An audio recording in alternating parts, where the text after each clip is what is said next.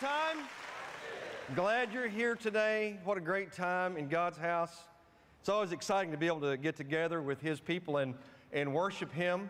And we're blessed with such a great worship team. We thank God for them. Amen? You want to give them a hand? Just thank them for giving themselves away that way. We're in our series called Miracle Worker, and we've been talking about whenever we really need a miracle. And today we're going to look at a miracle, but actually we're going to look at it today in a different way, because God sometimes not only uses miracles to change people's lives, but He uses miracles to teach us lessons. And so today we're going to look at three different things. We're going to look at a misunderstanding between Jesus and the disciples. We're going to look at a miracle, and then we're going to look at the message from the miracle. And we'll see what God has to teach us today about miracles and about sight. And that's the name of the message today. The message is called Sight. In Scripture, sight and blindness many times is used as a metaphor for a closed mind, a spiritually closed mind. And that's what we're going to look at today. Because a lot of people ask me, they say, Keith, look, I really don't understand what's going on. I'm really kind of in the dark. There are a lot of things happening in my life right now, and I can't seem to figure it all out. And I really need wisdom. Well, what they're asking for whenever they ask for wisdom is really to understand life from God's perspective. That's what wisdom is. Wisdom is really understanding how to look at life from God's perspective. And a lot of times we don't understand what's going on because we are spiritually blind. We're spiritually closed-minded, and we're not looking at things from God's perspective. And so God takes this misunderstanding with the disciples, with His disciples, and He takes a message and He teaches them how to have the right perspective and how to have their spiritual eyes open and how to gain wisdom. The Bible tells us in Matthew 6:22 that the eye is the lamp of the body, and if your eyes are good, your whole body will be full of light. But if your eyes are bad, your whole body will be full of darkness. And so learning to see life from God's viewpoint is called wisdom, and that's what we're looking for. So let me give you a little history about the misunderstanding. Jesus had just finished a couple of miracles, and we're in the book of Matthew, chapter 8. He had just finished feeding 5,000 people with some fish, and He finished feeding 4,000 people. And He had this miracle. And after He worked the miracle, the Pharisees, which were the religious big shots, they started asking Jesus questions, and they started trying to pin Him down about different things. And really, Jesus didn't have time for religious big shots. And so Jesus and the disciples got in a boat, and they were headed to the other side of the lake. While they were in the boat, there was a question. And the disciples had this question, and here's how things went. The Bible says, then Jesus got into a boat, Matthew 8:13. Then Jesus got into a boat and crossed over to the other side. The disciples had forgotten to bring bread, except for the loaf that they had in the boat, which was probably pretty ragged. I would think a loaf of bread hanging out in a boat, probably not so good. Maybe fish bait, I don't know. So that's all they had in the boat. And then Jesus said, be careful, Jesus warned. Watch out for the yeast of the Pharisees and that of Herod. And the disciples discussed why Jesus had said this, and they decided it was because they had brought bread with them. And so here's the misunderstanding. Jesus was teaching them a metaphor for life, and they were looking at it as a question for the moment. So Jesus said, watch out for leaven and for yeast. And it takes just a little bit of yeast, because a little yeast goes a long way. And He said, watch out for the yeast of the Pharisees. And He was talking about their pride. And the disciples didn't understand. They started talking amongst themselves, and they said, He must be trying to pin us down because we forgot to bring something to eat. And see, they were thinking about lunch. They weren't thinking about a lesson. And I think a lot of times we're spiritually closed-minded because we're focused on the lunch, on the immediate, and not focused on what God is really trying to teach us.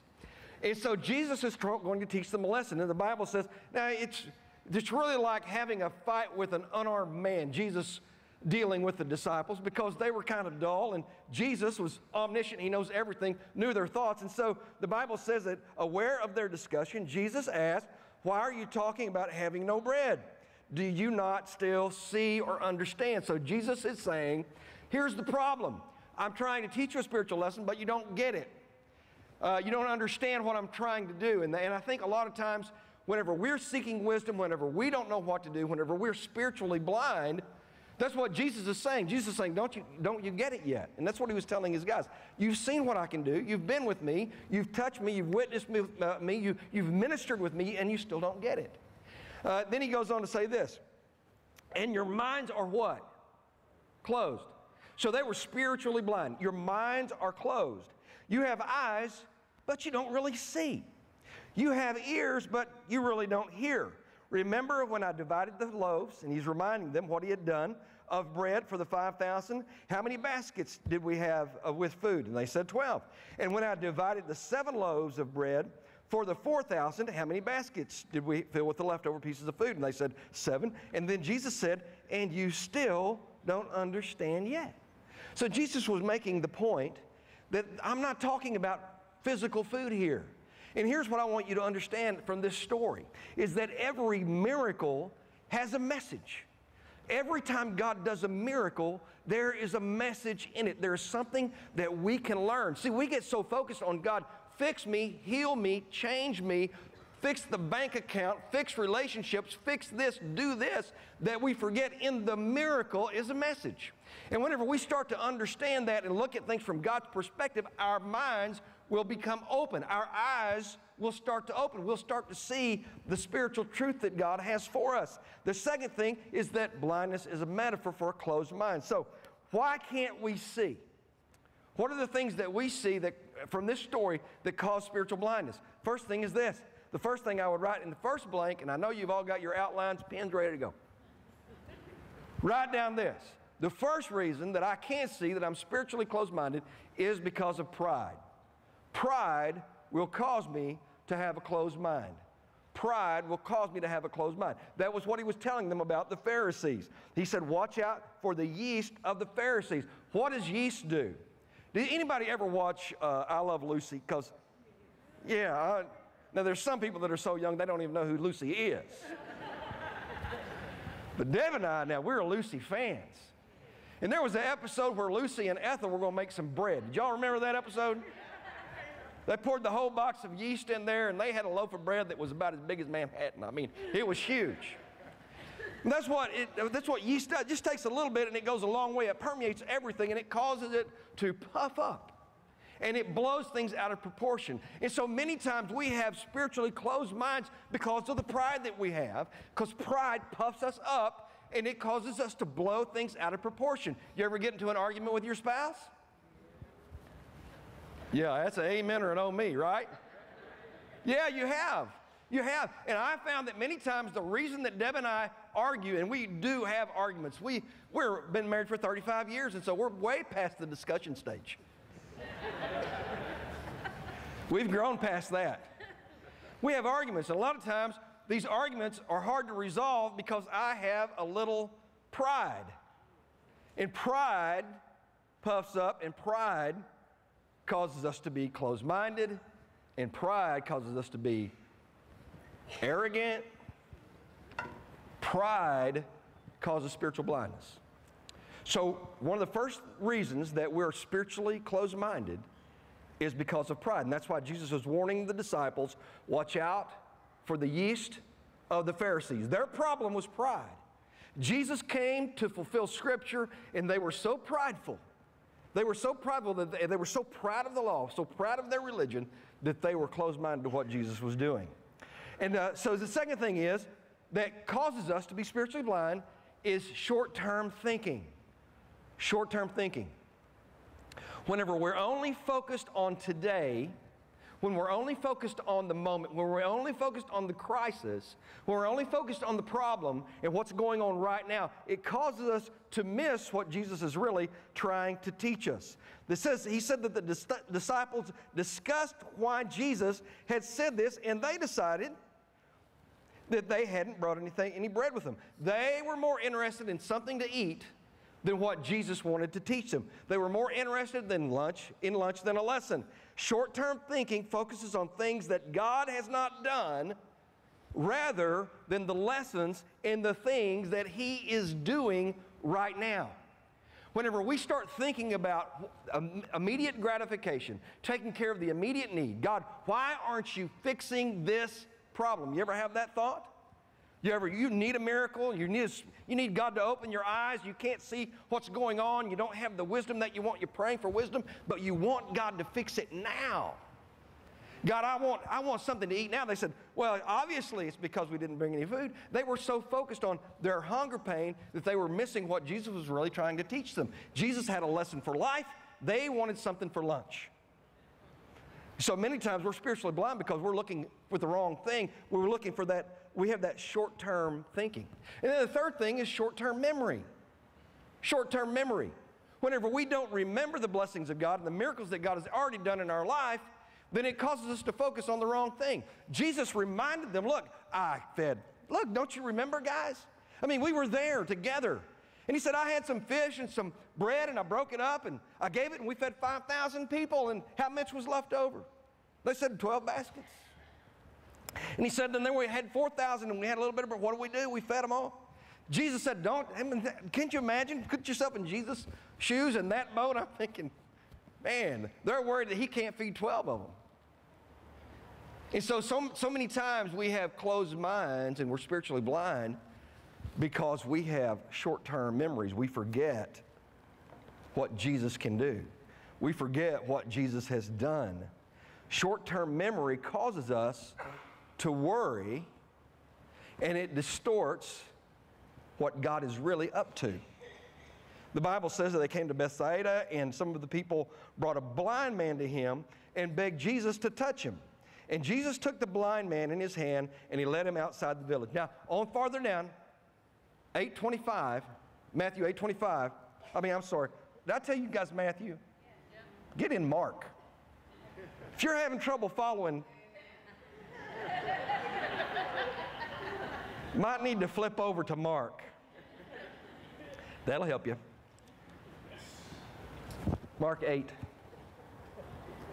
So here's the misunderstanding. Jesus has a spiritual lesson. He's trying to teach them a spiritual lesson. And they are spiritually closed. Their mind is spiritually closed. They're spiritually blind. Their sight is foggy, muddy, gray. They can't make it out. And so Jesus is going to take a blind man and he's going to teach them a lesson with this miracle. So the Bible says that when they got there, that he took this blind man, that people brought this blind man to him and to touch him, and Jesus took the blind man by the hand and he led him outside the village. Now, there are three conditions that we see for a miracle.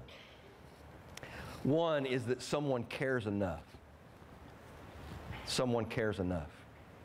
Someone cared enough to bring this blind man to Jesus. Someone cared enough to bring a guy to Jesus that couldn't bring himself.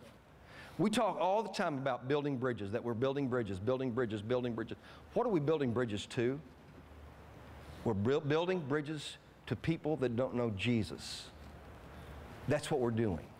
That's what we teach. That's what we want you to do, is build a bridge to someone that doesn't know Jesus. See, if we're going to be a part of a miracle, then we've got to care enough. If you want a miracle, you've got to care enough. Whenever you pray for someone, whenever you know someone that is hurting, you know someone that is struggling at their job, you know someone that doesn't know Jesus, when you know someone whose health is failing, when you know someone that's having a problem, and you stop thinking about yourself long enough to lift them up in prayer, that's called intercession. And we need to be a church of intercessory prayer warriors. We need to be praying for each other. We need to be caring enough for someone else that we want God to work a miracle in their life, that we want God to do something, and we care enough, we get on our knees enough, we invest enough, we bring them to Jesus. The second thing that I see about a miracle, if God is going to work a miracle, is not only do we need to, someone needs to care enough to bring them to Jesus, you got to be close enough to Jesus. Jesus touched him, took him by the hand. See, it's not good enough to know Jesus from a distance. You need to get to know Jesus. I mean, if we really are serious about a miracle in our life, we can't read about Jesus in a book and think, man, that's really amazing story. I mean, he was really something else. Wow, he was so wise, and he was so powerful, and he was so gracious, and he was so kind, and he was so loving, and we read about him in Scripture, but we don't pull up close to him and embrace him. See, if we really want a miracle, we've got to get close enough to Jesus to know who He is. We've got to let Him touch our lives. We've got to let Him get inside of us and change us. We've got to let Him save us. We've got to let Jesus heal us. And not only do we have to get close enough, not only does someone need to care enough to intercede, not only do we need to get close enough to touch Him, but we've got to trust Him with our lives. We've got to trust Him enough to follow Him. The Bible says that the blind man didn't know Jesus, had no idea who He was, what He was about, but Jesus took him by the hand. And the blind man followed Jesus. He trusted Jesus. He trusted that Jesus wasn't going to lead him into a ditch. He trusted that Jesus was going to do something for him. And Jesus took him and He led him outside of town to perform this miracle. And see, I think that whenever we trust Christ enough, whenever we're being interceded for and we get close to Him and we trust Him enough, then I think that we're getting ready for a miracle. And Jesus was about to do a miracle in this man's life, and I'm going to tell you, the way that He did this is kind of gross. Have you ever thought of Jesus in those terms, that He would do something gross? As a matter of fact, if we did it today, we might get locked up because of the way that He healed this blind guy. The Bible says in Mark 8:23, then Jesus spit in the man's eyes. I don't know, am I the only one that thinks that's a little weird? Well, I know that Jesus has a lesson in every miracle, but I'm not sure. That's one of the things on the list that I'm going to ask when I get to heaven is, Jesus, you could have healed him any way you wanted to. You could have just said, be healed. As a matter of fact, Jesus could have thought, be healed. And he would have immediately received his sight. But Jesus took this blind man by the hand, and you know what's interesting to me? Is that Jesus never had like healing rallies. You ever notice that? Did you ever notice that whenever we get so excited about miracles and people going to these get healed and rallies and things, but every time that Jesus worked a miracle, it was almost like it was an inconvenience. Like He was on His way to do something else and somebody came to Him and said, I need help. And He didn't have, He didn't set up the stadium, didn't go to the Coliseum and say, I'll bring all the sick people here, I'm going to heal them all. Jesus always healed people on the way to do something else. That's interesting to me. And so here's this guy, and the Bible says that Jesus spit in the dude's eye. I think there's a country song, I don't know, that says something like that, but I guess it's scriptural, I don't know. But anyway, He spit in his eye, and He said, and He put His hands on him, and then He asked, do you see anything? And the man looked up and said, I see people, but they look like trees walking around. And here's another thing about this miracle is, not only did Jesus spit in his eye, but it was a progressive miracle. Why would Jesus heal this guy's eyesight progressively? Because He is God, and He is the miracle worker, and we've seen Him He raised people from the dead, for crying out loud. Why did Jesus feel it necessary to heal this man in steps? It's because there's a message in the miracle. There's a message in the miracle. He said, do you see anything? He said, I see people walking around, but they look like trees walking around. The older I get, the more I understand what he's talking about. Because if you wear glasses and then you take them off, sometimes it just looks like things moving around out there. You really can't make it out. And he said, they look like trees walking around. So Jesus put His hands on the man's eyes a second time. And then He said, the Bible says that his eyes were opened fully and his sight was restored completely, and he saw everything clearly. And then Jesus sent him home saying, don't go back into town. So Jesus healed him completely. 3 lessons from this healing and seeing things clearly. Number 1, my spiritual vision grows in seasons. My spiritual vision grows in seasons. We want wisdom. We want spiritual wisdom. We want spiritual sight. And Jesus is illustrating with this healing how that works in our spiritual life. See, we want to be able to see, but we can't do it unless Jesus touches us. And whenever He does touch us and we have a relationship with Him, we don't instantly have the vision that we desire. I remember whenever I first became a Christian, there were so many things that I didn't understand, and God grew me and changed me a step at a time. And I would say to you, listen, if you want spiritual wisdom, if you want your eyesight to be open and to be able to see things clearly, to understand life clearly, to have the wisdom that God wants, then take it in phases, take it in steps. Let God change you. As you grow, God will bring more revelation. You'll understand more about what's going on in your life. You'll understand more about how you should react. You'll understand more about the way God wants you to live. God will increase your wisdom as you trust Him and as you grow. So Jesus healed him, and He could have healed him just like that. But He spit in his eye, and the guy's sight was restored, but it was a little blurry at first. The second thing that I see here is the test of our vision is how we see others. How is your spiritual vision? How's your spiritual vision? The test, the acid test for your spiritual vision is how you see others. It's about relationships. It's about how we love one another. It's about, how do you see your spouse? The test of your vision is how we see each other. The Bible says that we ought to love each other. The Bible says that the greatest thing that we can do is love each other. The Bible tells us that the best way for us to demonstrate Christ to a lost and dying world is to love each other. And I wonder, do we love each other? That's the acid test of your sight. That's the acid test of your spirituality. It's not how many times you go to church, and it's not how much money you give, and it's not the Sunday school classes that you teach, and it's not how loud you sing, and it's not all those things. The real test of your spiritual sight is how do you view people? Do you see them as an opportunity to share Jesus' love, or do you see them as an inconvenience? Are they competition? Is it someone to fight with? I don't know, but how do you see people? That's the test you ought to ask. You ought to put yourself to the test. The guy opened his eyes and it's blurry, and he said, well, I see people, but they're a little blurry. Jesus' work wasn't done. And I would say to you, listen, if you are looking at people and you see them and you don't see them in the love of Christ, and you see them as a challenge or an issue or a problem or a nuisance or somebody that you just don't like, then Jesus is still working on your side. Jesus is still working on your side. You want spiritual wisdom? You want spiritual sight? You don't want to be spiritually blind anymore? Then learn to see people the way that Jesus sees people. And when He heals our sight, He heals it in three ways. The first thing that I see is that His blindness was ended. Whenever Jesus heals our spiritual blindness, He gives us sight. We become saved. We become spiritual. We start following Him, and it gives us sharpened focus. Listen to what happened here. The Bible says that then the third time that his eyes were opened fully, that his sight was restored completely, and he saw everything clearly. Whenever the Bible says here that his eyes were opened fully, the translation for that is that he had intense focus. Isn't that amazing?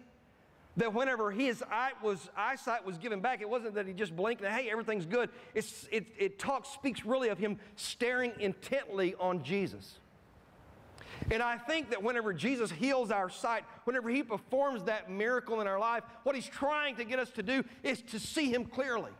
He will sharpen our focus. He'll let us know what we're supposed to be doing. He'll give us purpose for our life. So He sharpens our focus. Not only does that, but He helps us to see the big picture. He expands our perspective.